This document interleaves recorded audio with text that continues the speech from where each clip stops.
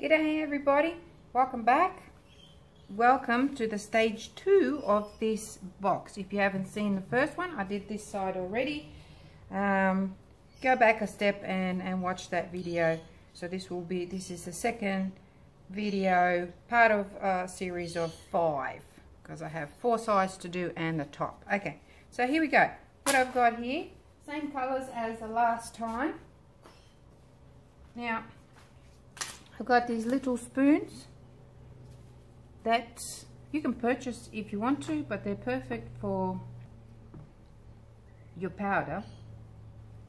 So I don't need a lot there. You can reuse the same one. I'll show you what I do. This is just a dry cloth. I just wipe it. Go again. Gonna need some of that, maybe a little bit more. They're just cute little ones. They're quite soft, so go easy on them. And I will use a little bit of iridescent lime. Actually, this is Iridescent Jade. So I'll be using a tiny little bit of this. I just want a little bit in the wave itself. So that's that one done. And wipe my little spoon and put it away for next time. Now, they are too soft to use with your pigment pastes, so I won't be using them. I'll just use my sticks for that. But anyway, I better go and mix up some resin. Okay, so I've got my Eco Art silicone cup here, and I absolutely love these because they're just so easy to use. Somebody had sent me a question asking about how to clean them. Well, I like to clean them right after they've been used.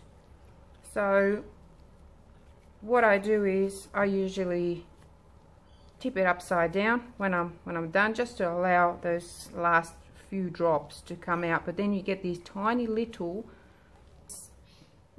bubbles kind of stuck on the sides of the silicone, and because the silicone and resin, they hate each other, so it sort of splits them into these tiny little bubbles which stick on there, and they do come off easy, but it's a job getting them off. So I like to clean these straight up after I'm done. I just use my alcohol wipes, or just spray some alcohol in there and use a dry cloth and wipe it up, and then just give it a nice wash with some soapy water, and that is it, clean and ready for next go. And then you don't have to worry about the tiny little bubbles that are stuck on the side of the cup. Right, so that's ready and mixed. Now I'm just gonna mix my colors. This is the sky, well, it's not called the sky blue, it's actually called ice blue, or blue ice rather. And I'm just mixing a little bit of the pigment in there. Oh, my neighbour's got a loud car. It's morning time, so everybody's kind of taking their kids to school and stuff. So you just mix the resin into a nice thick paste, and then you add some more of the resin to it. So I'll stir that in after, and I'll do the same to all of them. The paste I don't usually mix in first. Actually, you should mix them into the resin itself. So I need about that much. And grab some. I don't want it too thick. I want it fairly transparent because, you know, I've already got the colour down here. So this is the Apatite Blue.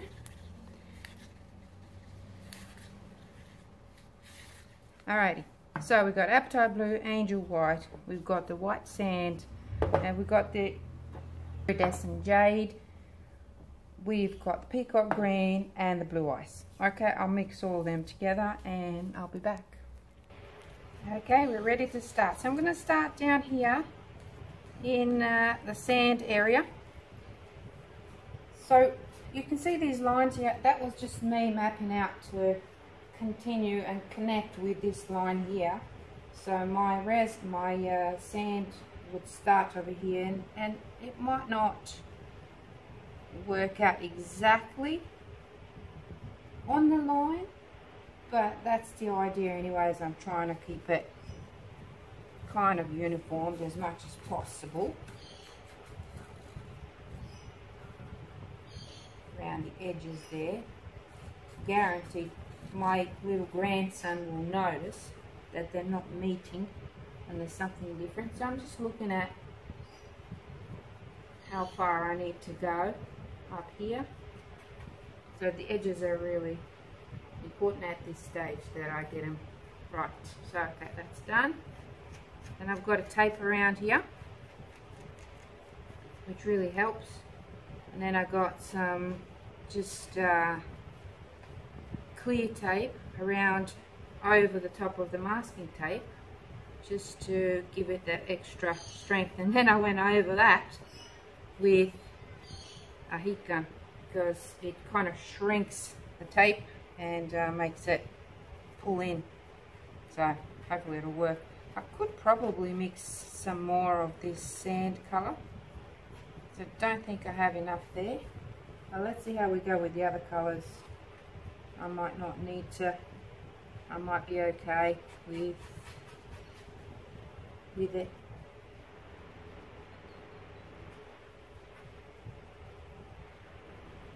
Okay, that's that one done. Now I'm going to go up here with the sky colour. Seems like I'm doing everything back to front, or back to front. But these are the colours that are going to stay. So I am sure I won't have enough of this sky colour. So I'll definitely need to mix up a little bit more of that. I'd rather mix some more later than have too much of one colour and not enough of the other colour. So that's why I do it like that. And you can probably hear my fan running, which I will turn off now. I'll pop it back on a little bit after, because if there's too much of that fan noise, I might have to do the voiceover, which is a bugger because it takes time and sometimes I miss things. Alrighty, so that's that done. I will use my finger, I'll scrape up as much as I've got here. I'll use my finger to spread that. This is much better consistency than the last one. I'm a bit better organised with this one. So my resin's nice and got a nice flow, that's for sure. I'm going to try and bring it as close as possible to this line. And oh, okay.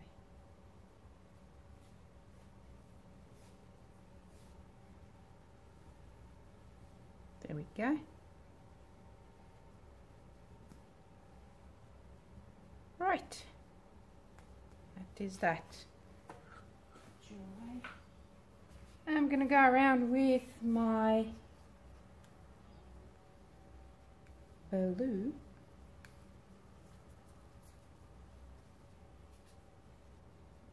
So I've got it mapped out here.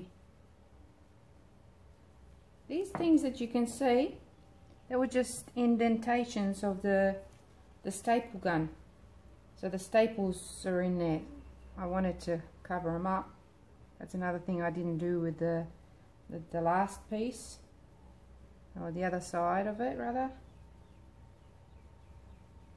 And I had a little bit of trouble with the air bubbles coming through it. That's meeting there nicely, which is okay.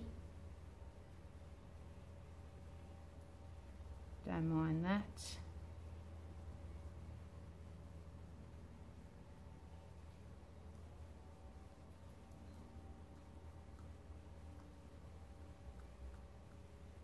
This Apatite Blue is such a gorgeous colour. If you don't have it and you like ocean scenes and you like metallics, you need it. I'm telling you, it's beautiful. Probably can't see it up there, probably looks like a dark blob, but it's really gorgeous.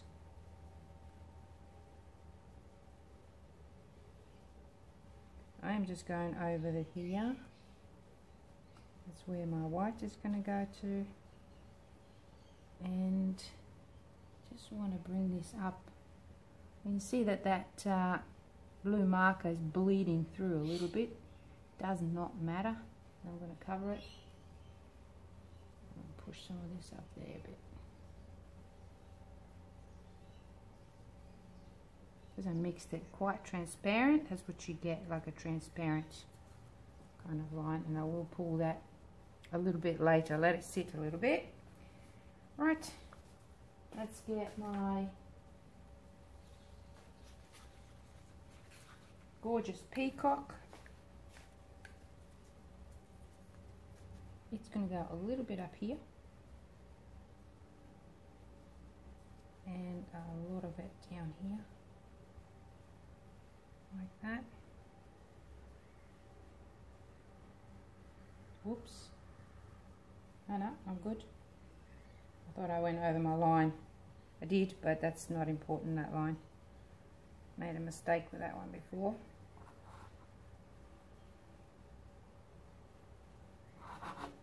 Maybe a little bit down here.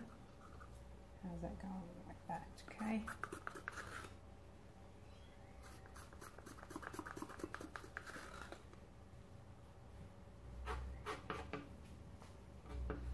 Okay. And I've got, I don't have a lot of this one.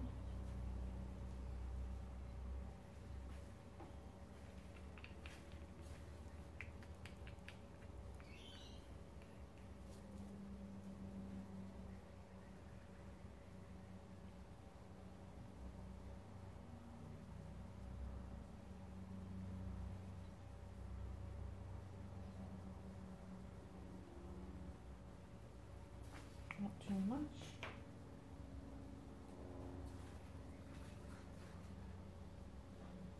I'm going to put some of this blue up here, close to the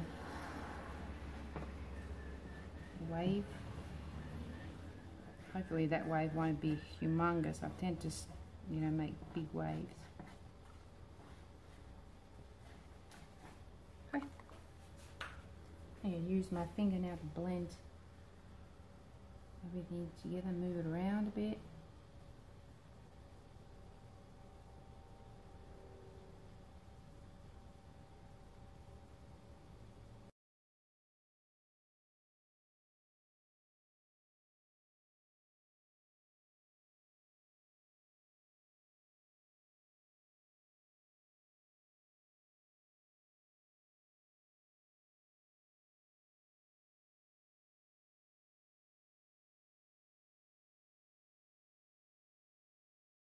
More of that one too, and I might even put some of that up here as well. So just adding a little bit more of that Apatite Blue in areas that I think needed it, and also just to fill in some of the spots that were kind of left bare, and just using my fingers now to swipe that horizon line, swivelly line, and adding bits and pieces there just to, you know, fill it all in and use up what I have. And at the moment it's looking really good, just needs that white. I'm going in with that clear now. Clear is great to place on your existing pigments on your board, because it separates those pigments and it creates dimension, which is great. And it also works really well with the flow of another pigment that you put on top of it or beside it. And I will need it definitely here for my angel white, and trying to create a really nice wave.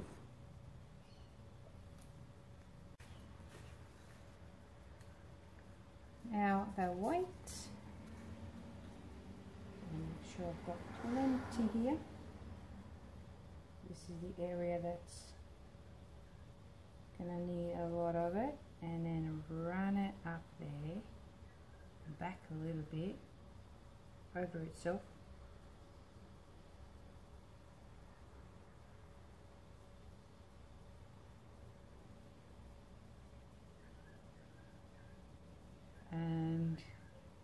zigzagging a little bit, just kind of long ways horizontally, because I will create some really nice gaps there. This is just a small thin line going across. I'll start up here. Oh.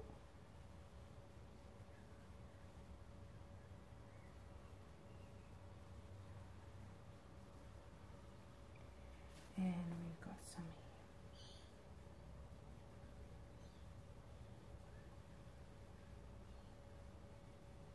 here. Oh, I can't really see where I'm going.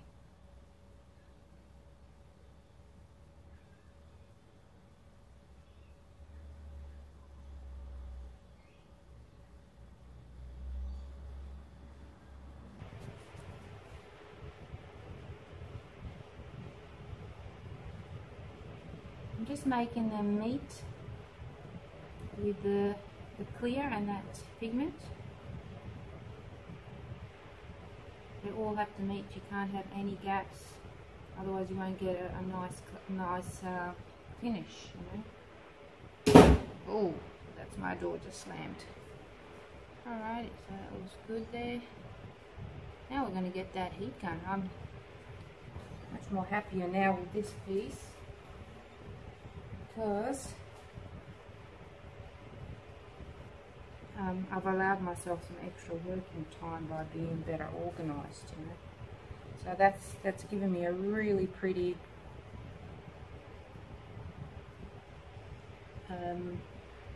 detail there underneath that. Here, just move it up a bit.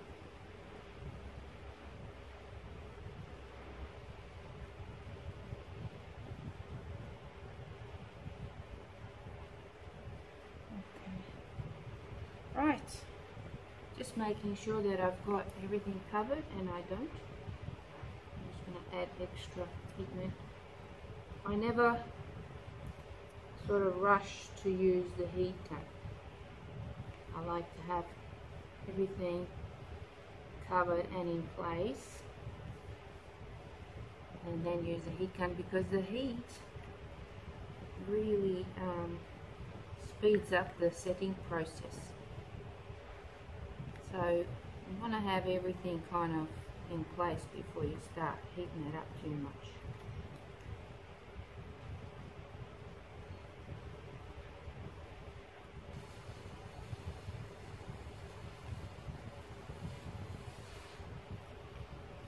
But meet there with the white, get acquainted, say good day, mingle a little bit, and then we're gonna have a party with the heat gun. You see how that's already moving, doing its thing? I made sure this is leveled properly, but it's still going to move and do its thing, you know.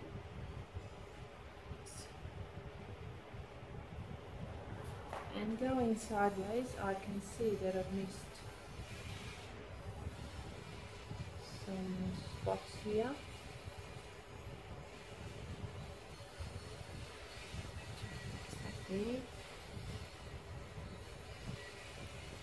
Not going to be a straight line, it's going to be a bit jaggedy, but it's alright. Okay, let's go. Okay, here comes the heat gun, my best friend when it comes to resin. So starting off with the low speed, just to get all that resin and those pigments relaxed, and also to bust up some of those air bubbles, which is always a bonus. And then speeding it up to the next level where it's blowing, well, mainly for my wave actually, because everything else is looking great, but the wave I need to create some cells, some lacing, and also to move it in a position that I can, you know, see that it's working for this piece. So that's what I'm doing. You can see that up the top, really applying force and heat and it just melts that angel white into the clear and into the Apatite Blue there, and just going up above it and just helping those pigments merge together and also create some amazing cells. So the heat gun is definitely my friend when it comes to creating effects and moving resin. I'm not tilting anything here. I actually didn't even think of tilting, and usually when there's a need to tilt, you usually just do it.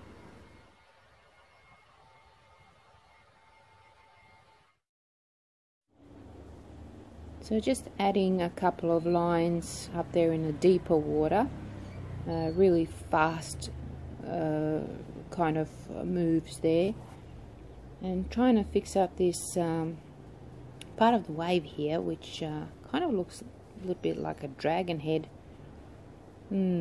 Looks kind of cool, but yeah, I've spent a little bit of time trying to fix that part there, and adding a little bit more white just to deepen that the white there, which kind of looked a little bit more transparent than what I would like it to be. So I added a little bit more white, and just adding some colors here and there, just whatever I had left, just to fill in some gaps and add a little bit of interest and dimension. And some more heat gunning in a second, just to move and shape that a little bit, just to kind of loosen up and try and fix that little dragon head, which turned into more of a dragon head. But you'll see what I do next. Before I get to the dragon head, adding a little bit of clear over the white and also over the other pigments. It really creates depth and dimension, and it's a good thing to do. And adding a little bit of white as well, just to create like a sky look-alike thing.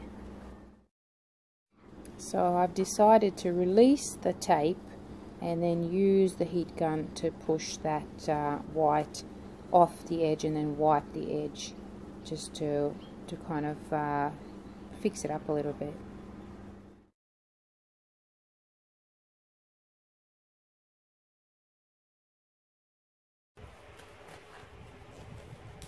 Oh gosh, it's not easy trying to put the glove on a sweaty. Didn't think it was that bad. Oh God, I just need a little bit of it because my heat gun's a bit yucky.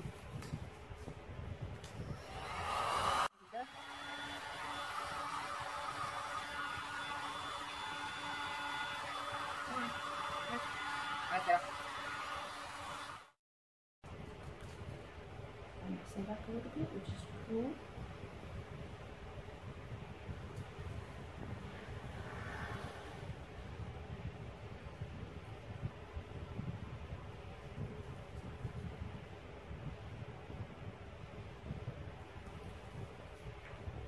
But that looks good. What I have to do now is just wipe this, because I don't want these drips here. I want it to be nice and clean and ready for my next side.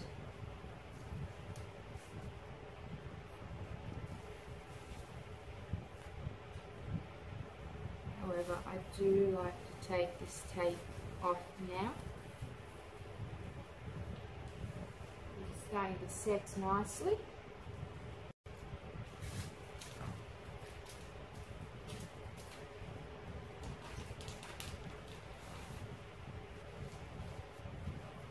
Okay, so I will wait probably half an hour or so, and then I'll take that off. Just cleaning my scissors now because I don't want them. I don't want to ruin them for me. Okay, that's it, guys. I'll come back with a close-up in a minute so you can have a look.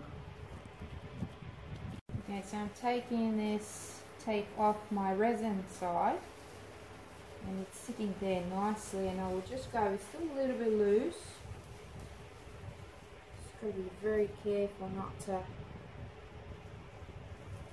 mess it up. It would be a disaster. So I've got a little bit of leak in here. Good thing is, things come off real easy off of resin. So you just give it a wipe.